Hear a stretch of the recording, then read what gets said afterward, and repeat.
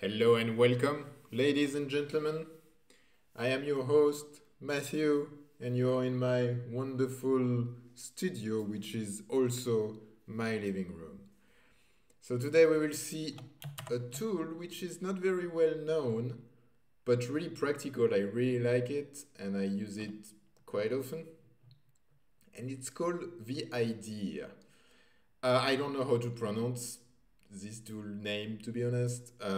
Is it vidir, vidir, vidir? I don't know, but to me, vidir is better because it's vi, which is an editor on one side, and dir, which is editing directories and files.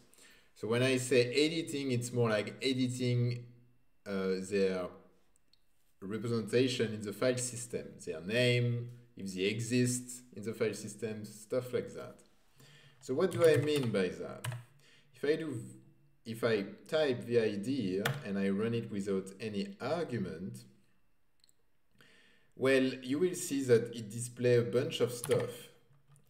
Now, if I look at my working directories, you will see that this stuff is basically what's in my working directories. So the three files here, file 1, file 2, file 3, and the directory dir.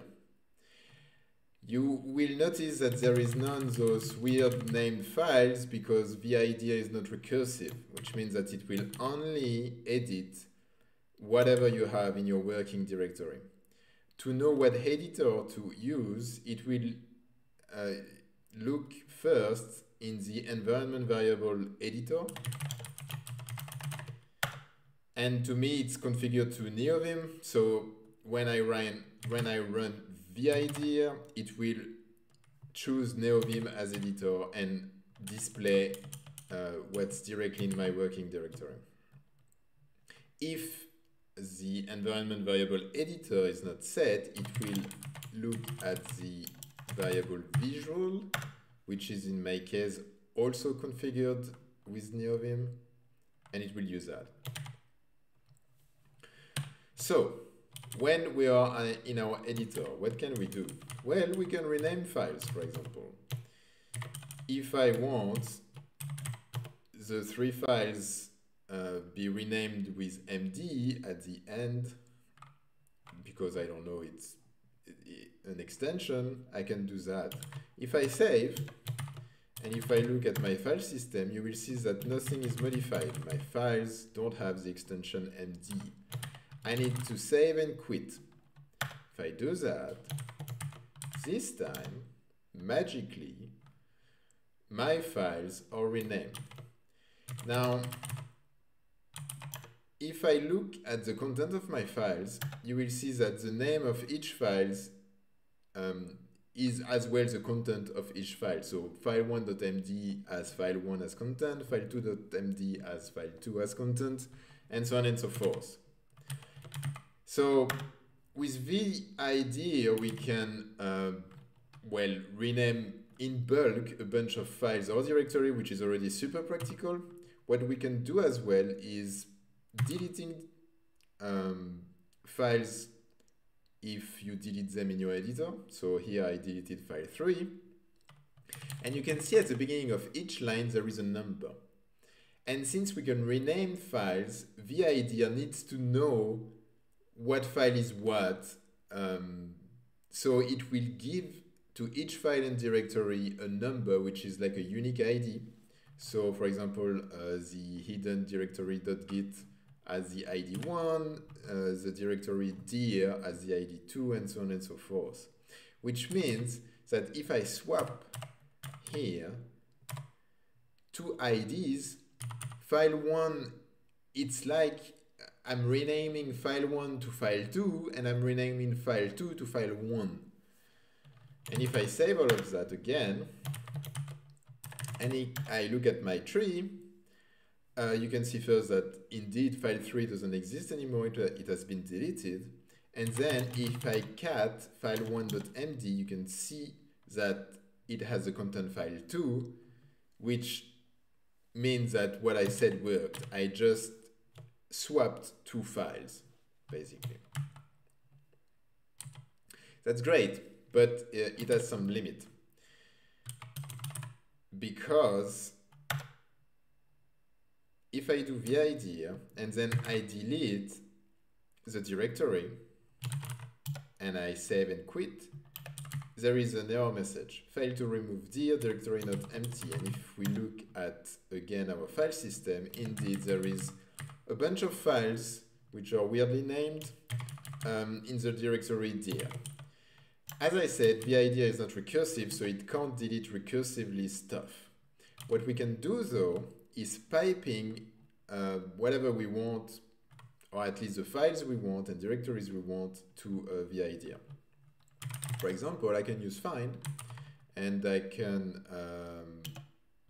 pipe that to vidir with a hyphen, which means that vidir takes stuff as input. And if I do that, this time I have everything, including this git stuff I don't really want, so I will modify my find command, and you can find out, what a wordplay. You can find out about find in a series of video I did, and I'm pretty sure it will be displayed on the corner of this video thanks to YouTube. So if I do that, oops, and if I do that, normally we won't have this git stuff anymore. Here you go. So here I can modify everything. And if I want to delete the whole directory, I can just do that. And it will delete everything. But I don't want to delete it. What I would like is very quickly fix all of this stuff. And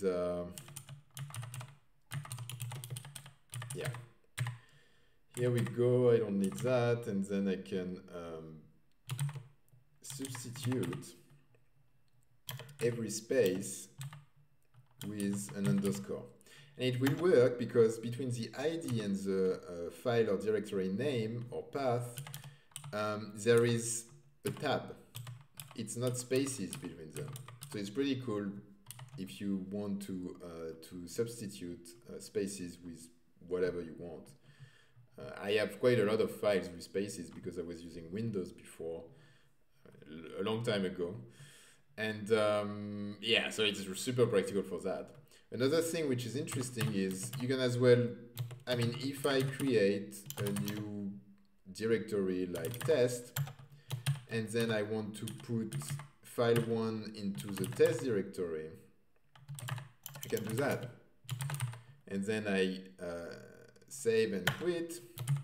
And if we look at our tree, my file1 is indeed in the new test directory, and all my files were renamed with better names. So that's really nice. I really like this tool. I use it very often. If you want to install it, you need to install the package more utils.